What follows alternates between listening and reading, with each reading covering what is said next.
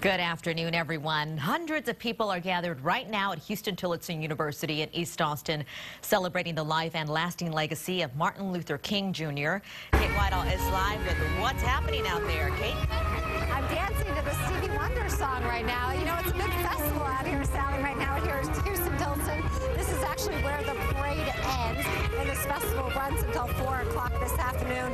But throughout the morning, hundreds took part in this annual march. It started at the University of Texas with speakers and singers. People of all races and ages attended the event. Many spoke about the goals Dr. King had for all men and women and how that dream is still being worked on today.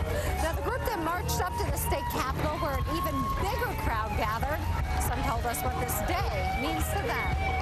His dream was equality for all. It didn't matter what race, what group, or what class of people, but it was equality for all. So everyone should be treated the same. Everyone should be respected in the same category. You know, always celebrate being thankful for his work, his service, and his life. And once again, back out live at Huston-Tillotson University. This is always a really great festival, especially when you're really hungry at lunchtime. Lots of good food out here to celebrate MLK Day, and it runs until 4 o'clock this afternoon. And there's lots of things for the kids to do out here as well if you're interested. We're live over in East Austin. Kate Whitehall, KX.